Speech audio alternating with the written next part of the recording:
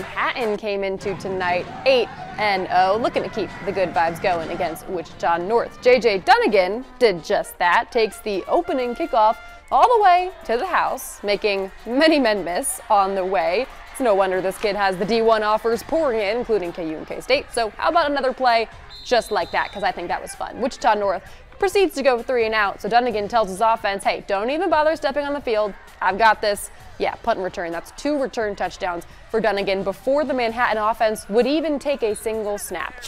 Yeah. Oof. Yeah, Colby, Altavogt, and the Manhattan defense got the memo about keeping their offense off the field. They force the fumble at the line of scrimmage, and Altavogt scoops it up and just takes it to the house. Makes it 22-0 Tribe. They go on to win in shutout fashion, 59-0. Wow. Wow.